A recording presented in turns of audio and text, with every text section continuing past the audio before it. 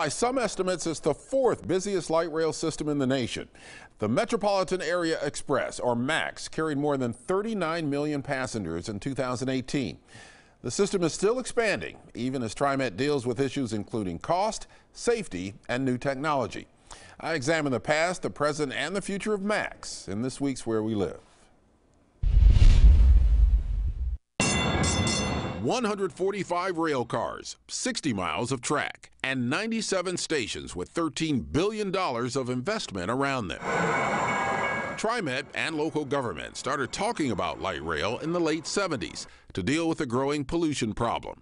The MAX Blue Line started rolling between downtown Portland and Gresham in 1986, setting a new course for the region's transportation future.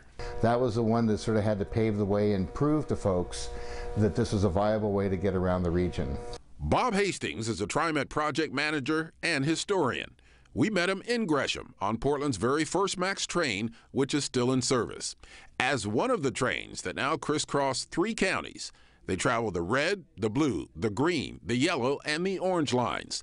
The orange, which goes over Tillicum Crossing and into Clackamas County, is the most recent. The 7.3-mile route, completed in 2015, cost $1.5 billion, half of it federal money. For visitors and urban planners, MAX helps define Portland. I think like our Portland microbrews and our Oregon wines, they want to bottle that up and take it back to wherever they are. MAX operator Jeffrey Flanagan ferries many of the 120,000 passengers who use MAX every day. The hardest part about being a MAX operator is just making sure that you're alert at all times, especially when you're going through downtown areas. There have been accidents and violent incidents on trains and at several stations. We were looking at our stations with closed-circuit televisions, with uniformed folks on the system. I think we're doing a lot more to address that perception of safety that folks have. Now Metro, the regional government, and TriMet are looking to extend MAX to the Southwest Corridor into Tigard as more people move here. We're demonstrating that it is something that has worked for us as a region and certainly can be part of what we want to do as a future for the city and for the region.